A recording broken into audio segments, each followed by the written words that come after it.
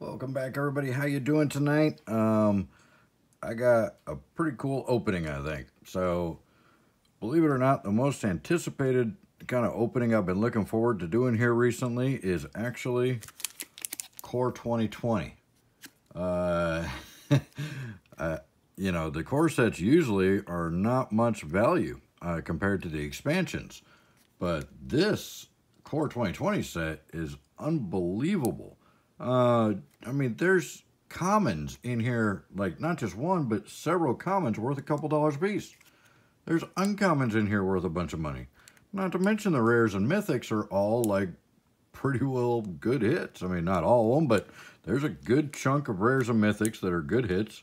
There's a bunch of commons and uncommons that are a few bucks a piece. I mean, it's crazy. So I picked up 40 packs from the same seller. If you've been watching my videos, that I got a bunch of these other 40 pack bundles from. So I gotten some Dominaria. Didn't have too great of luck in the Dominaria because I figured they were just like search packs. Like they opened the box, took the good cards, and then once they pulled like the big money cards, they just threw the rest of the packs in a bundle to sell on eBay. But from what he told me the last time when I got the Shadows of Innistrad bundle, he said that they were the like 2 packs you get in the Planeswalkers decks. They open a lot of Planeswalkers decks at his store, and they pull the packs out, and they just sell the packs in a bundle. So that's where these are supposed to be from, is the Planeswalker decks. And the Innistrad video, I got just an unbelievable amount of value in those 40 packs. I was getting a repetition of all the good cards, which is awesome. So I'm hoping this Core 2020 might kind of do the same thing. So we're going to open 40 packs of Core 2020 right now. So I hope you guys are nice and comfy seated and stuff, so we can, kind of dig through these. And we gotta check out some of the commons too, if we can get the packs open. Oh, jeez. The first pack is not opening easily. All right, I don't know where I'm gonna put the packs. I guess I'm just gonna throw them on the floor, let the cat play with them until I can pick them up. Okay, so the main kind of commons we're looking for are the Woodland Mystic, which is like a $3 card according to my price list. Disentomb, Prized Unicorn, Bristling Boar, Rubber Belt Recluse, Phantom Warrior, Oakenform, Ironclad Kavold, Frilled Sandwalla, Snapping Drake. These are all commons showing $2 and up price list, or $2 and up price on the price list. The uncommons we're looking for is Twin Blade Paladin, and the other ones are Thirsting Bloodlord, Volcanic Dragon, and Veil of Summer. Veil of Summer being the most expensive of them. So I'm kind of not even sure if I should just run through the commons like I usually do, or if we just kind of pay attention to those a little bit more. So I think might make this a little bit longer video here. Pattern Matcher, Veil of Summer. There we go. There's our first hit right there. So I don't know if I got enough room on here. I might be running out of room on here because hopefully on 40 packs we're going to get a lot of good stuff like that. And Temple of Silence, we already got one of the rare lands. So the rare lands are not terribly valuable in this set, but they're not bad either. So they do enter the battlefield tap, but at least you can scry. So second Barons. Oh, and we got a foil. We got a foil uncommon already. First pack, Flying Haste, Lightning Stormkin. Cool uncommon. The uncommon itself isn't worth a lot, so I'm not sure if the foil is worth much, but we'll kind of stack that over there in our foil section. All right, pack 2. So already we've got a foil and a good uncommon hit. So this should be pretty crazy opening, I hope. So let me see. What do you guys think of the Core 2020? I mean, value-wise, I think the value is kind of off the charts on this set. Everything I've opened so far from Core 2020, I've made money on. I mean, it's just not even a question. Oh, first mythic. Omnath, Locus of the Royal. I don't think he's one of the bigger ones. Quick look over the price list. No, I don't think he's one of the bigger ones. I think for our mythics, mainly in this set, it's the Planeswalkers, and then the Cavaliers are kind of bigger ones. Oh, and another foil. Oh, and a Chandra emblem. Look at that. So that's nice. We did get a stupid mountain here. I guess I'll split up the common dual lands and the common, or the common dual lands and the regular lands. But we did get an emblem. That's cool. So another foil. Uncommon. Second pack, second foil uncommon. So I'm hoping this is going to turn out like that Shadows of Innistrad video, because that was pretty good value for a bunch of random packs that I got a good deal on. These I paid about the same for 40 packs that I would have paid for a box. I think I paid like, I don't remember, like 84 or something like that, 85 for the 40 packs. So not bad at all. Diamond Knight, Mask of Immolation, Scholar of the Ages, and Drawn from Dreams. This one I think is kind of a little undervalued. It's a pretty cool card. Just so you can see there, look at the top 7 cards of your library, put 2 of them into your hand, the rest on the bottom of your library in a random order. So I mean, for 4 mana, that's not bad at all. Pull, basically scry the top 7 at one time and put 2 of them in your hand. I mean, that's pretty awesome, if you ask me. Ooh, and that really cool elemental token. I love the artwork on that one. So, not off to a shabby start. It's not a big value rare, but I think it probably should be more value than it actually is. These packs are not opening easy, that's for sure. All right, I don't want to say all of them, all the commons. I don't want to run through the commons, but I am kind of going through them a little bit slow to see if we get any of the bigger hits. Colossus Hammer, Unchained Berserker, Overcome, and Steel Overseer. So not much in that one. I'll try and burn through these as quick as I can. Just try and so we can kind of look for some of the good commons and stuff. Now, most likely they're not going to be as common as the standard commons would be. So, Corpse Knight, Chandra Spitfire, and Flood of Tears. Flood of Tears. I was thinking maybe that one was a decent pull, but I'm not seeing it on the price list. So, an Evolving Wilds and another elemental token. That's nice. All right. So this is actually 4 packs more than a full box. So, but they're all from random Planeswalker decks and stuff. So, who knows what we're gonna get? Oh, I see something shiny back there. Just trying to see if there's anything good in the commons here. Rule of Law, Cryptic Caves, Herald of the Sun, and oh, a Chandra Mythic. Nice. Chandra is the second most valuable card in this set, so that's a good Mythic hit. And I know there's a foil in here and an Evolving Wilds. Oh, just foil planes, but still, it's a foil. We'll count it. All right. So yeah, what do you guys think about this core set? I mean, I've never seen a core set like this. In all the years that I've been playing. I mean, I missed quite a few, so I might have missed a cool core set or two, but frankly, I'm pretty surprised at the value in this core set, the Core 2020. Pretty shocking, actually. Shifting Ceratops. Can't be countered. I do love the can't be countered ones. All right, and another cheap dual land that comes into play tapped. At least it gives you a life. It's like Wizards giving you a little handout for the boning on the coming into play tap thing. Oh, these packs are well constructed, that's for sure. They're not easy to get into. All right. Yeah, I haven't actually drafted this set at all yet. I think people just like drafting the expansions. I don't think they like drafting the core set, but I think it would be a pretty good drafting set. Bag of Holding. You gotta have your bag of holding, or else you can't hold things. And your bag of holding. Anyways, so yeah, I was never big on core sets really too much. Even though I started the release of Revised, which was arguably a really good core set. I liked Revised when it came out. I was really disappointed with 4th edition. I thought that was kind of the start of the downfall of the core sets. And there's a non-foil of our Lightning Storm Kid, Thrashing Brontodon, and Cavalier of Flame. Nice, another mythic hit, and it's another good one. I think the Cavalier of Flame is the second most valuable of the Cavaliers, the Cavalier of Night being the most valuable.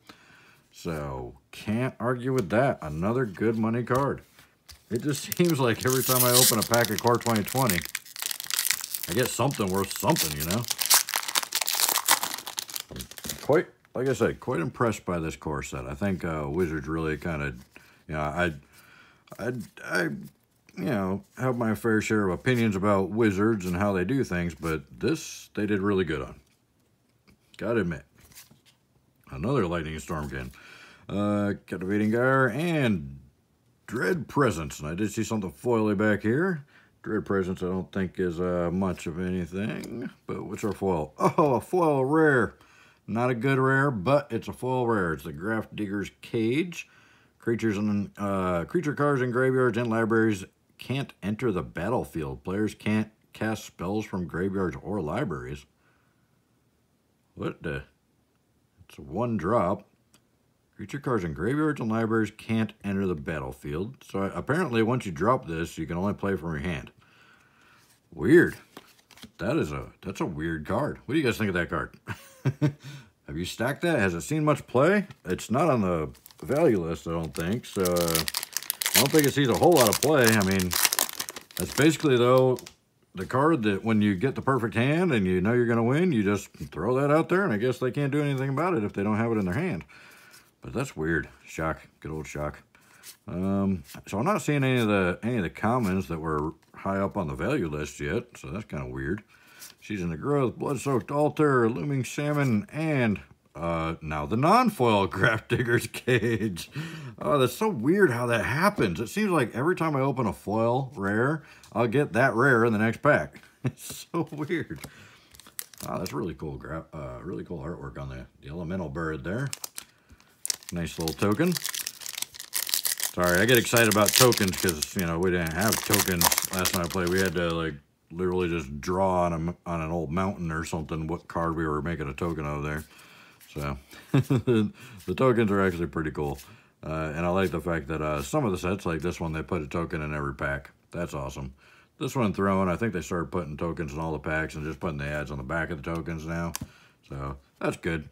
Some of the sets would put ads, and then every like third pack you get a token. That was lame. Planner Cleansing. Destroy all non-land permanents. Good old board wipe. And a foil rare again. A Cavalier of Dawn foil rare. It's the least valuable of all the Cavaliers, but it's still a couple bucks. So I imagine the foil's probably a few bucks. So nice, another foil rare. That's what I like about these packs that are just from random like decks and stuff. Is you get all kinds of weird kind of pulls in them because there's no it's not like a box, so you're not limited to the box kind of. Gift of Paradise. I'm surprised that's not worth a little bit more. That's cool card. I'm just, you know, the boxes pretty much stick to these kind of patterns, and you can pretty much guess I'm gonna get so many mythics, I'm gonna get so many foils, and I'm gonna get one foil rare, maybe two on a strange day, you know.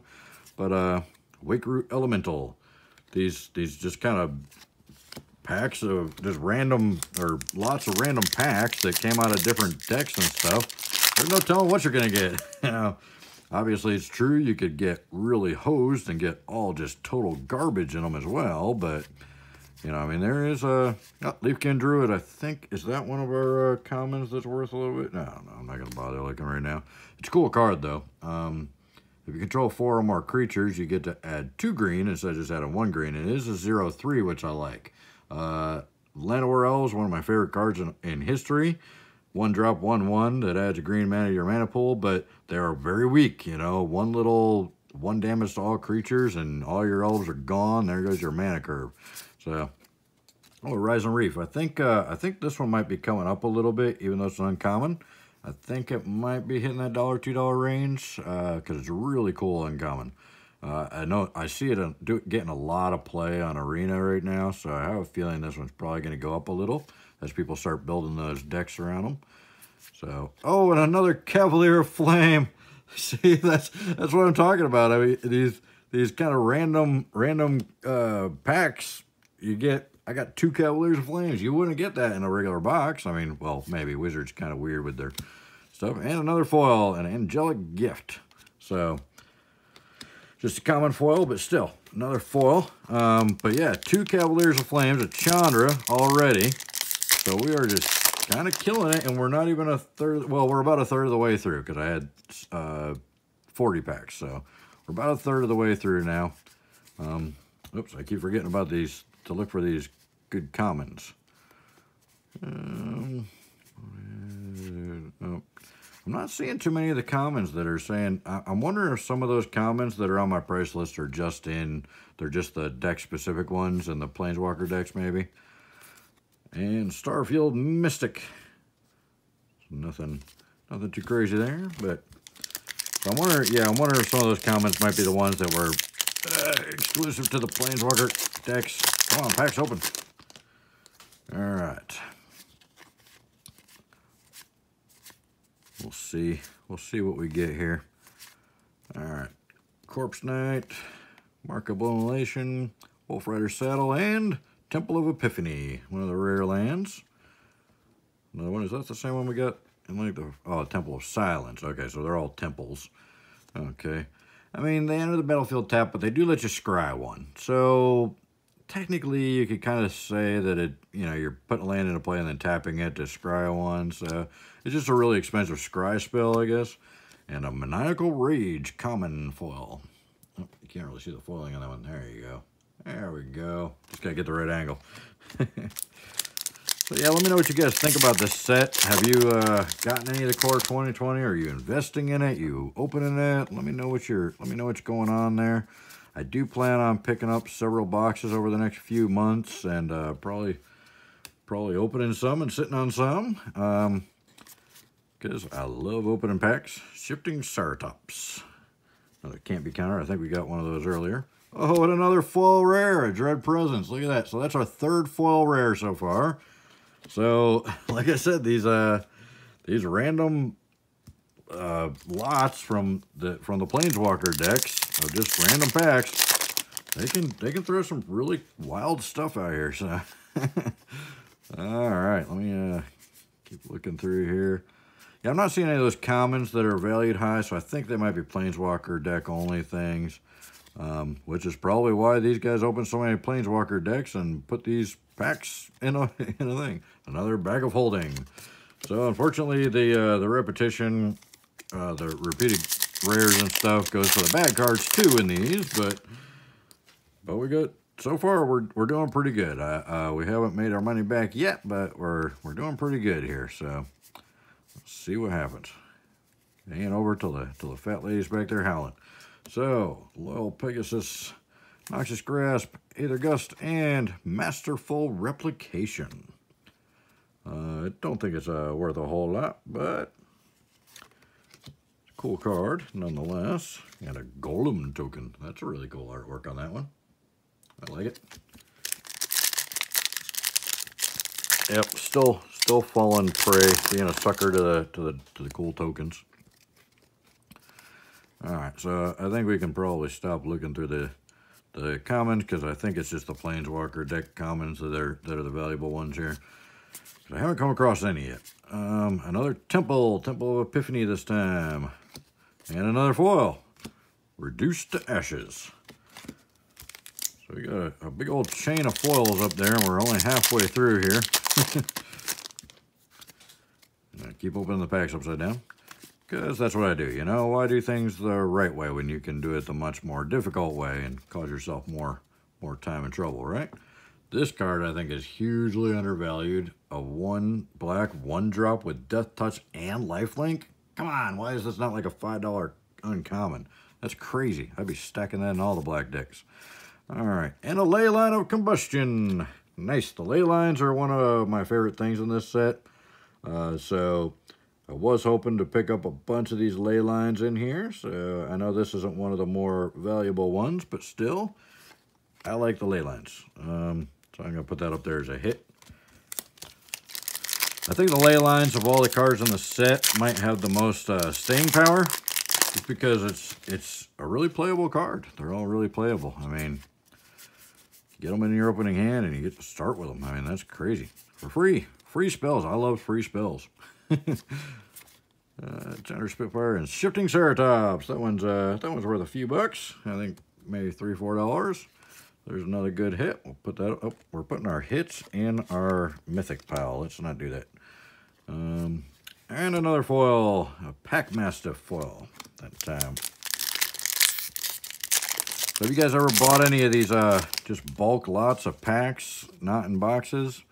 I mean, it's a huge gamble. If you don't know the seller, you can probably get taken really bad on these because they could be search packs or reseal packs. You got to watch out for reseals.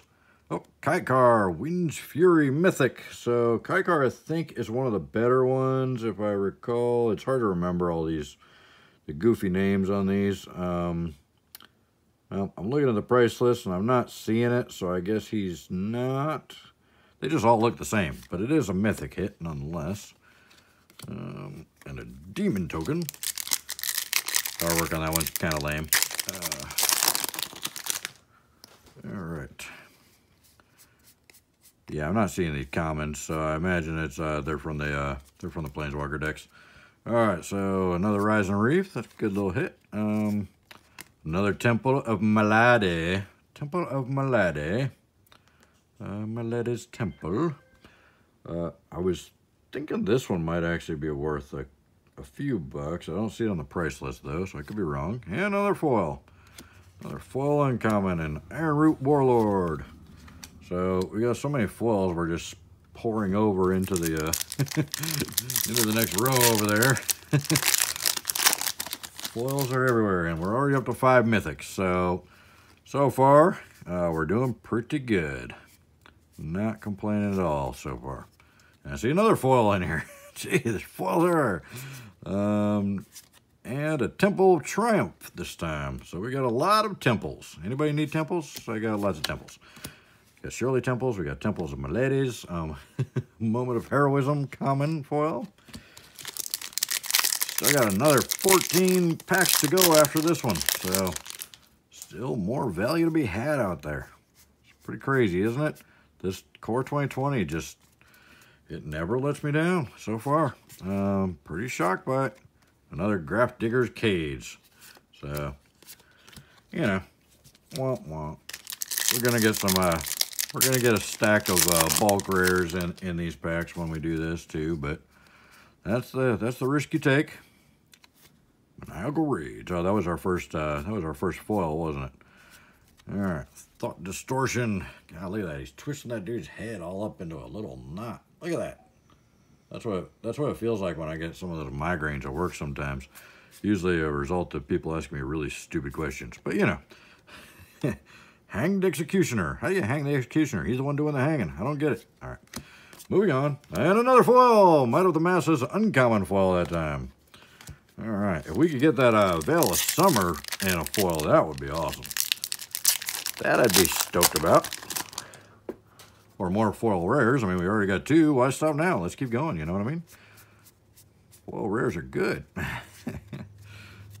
Another Manifold Key. That's like our 6th one, I think. What's this? Moldervine Reclamation. A Veil of Summer. Another one. Nice. Speak of it, and then we'll come. Legion's End. Wasn't that a decent hit, I thought? Let me see. I don't see it, but it could just be hard to see because I'm using a price list that's not one of the ones I normally look at. Apparently the site I normally look at is redoing all their price lists or something because they're all zeroed out. So I'm using a different site, and the price list is a little harder to read. It's a little more accurate, actually, comparing it to actual prices, but it's a little harder to read because it's a black background here. So having trouble seeing cards on it. And another Temple of Triumph, and another foil. It's like every pack. It's like, oh, here's another Temple, here's another foil. Herald of the Sun uncommon foil. Foils everywhere, man. It's like every other pack has a foil in it. All right. Let's see what we get in this one. Blood Beetle, Meteor Golem, Dragon Mage, and Shared Summons. Yeah, decent little card. A little pricey though. I think a 4-drop would have been a little more reasonable than a 5-drop. But it does let you search your library for 2 different creature cards and reveal and put them in your hand, then shuffle your library for 2 green and 3 colorless. So it's not a bad card, just probably a little bit pricey. Just, I mean, you know, years ago that would have been an awesome card, but there's just a lot more stuff out there doing things like that now. Another Steel Overseer. I think that's our 2nd one of those. All right. We're in our last stack here. Jeez, these packs are impossible to open. Wizards pack construction's gotten pretty good. Seriously, come on, open. Man, are these re-glued or something? I mean, they're factory seals. They're just really, really hard to open for some reason. Could just be that I'm really tired because it's been a long couple weeks. I work retail and it's, you know, Christmas time, so I'm pretty exhausted. That could be why I can't open the packs. Scheming Symmetry. Choose 2 target players. Each of them searches their library for a card, then shuffles their library and puts that card on top of it. For 1 black. In some kind of multiplayer team format, like Emperor, this would be awesome. You and your teammate could both go grab an awesome card. I still need to, nobody's asked me yet, but if you're curious, I haven't mentioned it in a little while, but Emperor was my favorite format to play in. If you want me to do a video on how to play that, let me know. So, I'd love to bring that back. Yay, Lotus Field! That's one of the other cards I was really hoping to get a few of. So, Lotus Field, hexproof. Lotus Field enters the battlefield tapped. When Lotus Field enters the battlefield, you got to sacrifice 2 lands, but then you tap it to add 3 mana of any color. So it's basically a black Lotus. You just got to sack a couple lands, and it comes into play tapped. But it's a black Lotus that can't be killed. It's hexproof. So it's got some pros and some cons. But I'm going to consider that a really good hit because I was hoping to get at least one of those. Hopefully, you know, if there's one in every pack for the rest of the thing, I would be pretty stoked about that. Because that's one I definitely wouldn't mind stacking a lot of. You know, I mean, it sounds like a pretty expensive cost sacrificing 2 lands, but these days it's not really hard to get lands back out of the graveyard. And you might actually want to sacrifice those lands. There may be some kind of land you're using for something else and you want to sacrifice them. So, not a problem. And a Sorin. Nice. Sorin is the 3rd most valuable card in the set. So, our mythics are just a very, very good mythics. Very good pulls. And another foil rare. That's a 3rd foil rare. Loxodon Life Chanter.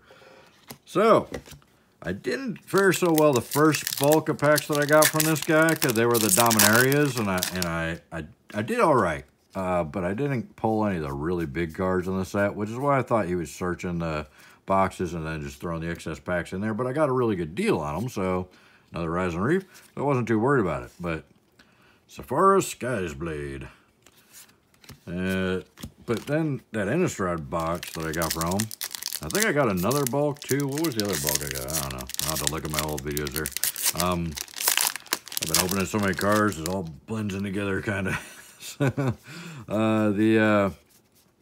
think I got another bulk from him that was pretty good, but then that Innistrad thing was just awesome. So immediately after I opened that, I got online and ordered some more from him. Flood of Tears, because I saw he had another deal on the Core 2020 and then the Eldraine, 40 packs of each. So decided to pick those up because, of course, Wizards is having a shipping problem with them, so I'm not picking up any of those boxes right now because everybody's trying to overcharge for them because Wizards isn't shipping any this month. I can be patient and wait till next month for the packs. Brought Back is our rare. And another foil, uncommon, Sky Knight Vanguard. Foils everywhere, jeez. So I figured I'd pick these 40-pack bundles up and open them on here and see what kind of craziness ensues. And hope they were like the Innistrad packs, which so far looking pretty close. Starfield Mystic. That one wasn't that one decent. I think that one might be decent. Might be up there a little bit. It's 1 white, 1 colorless. Enchantment spells you cast cost 1 less to cast. I always love discounted cards.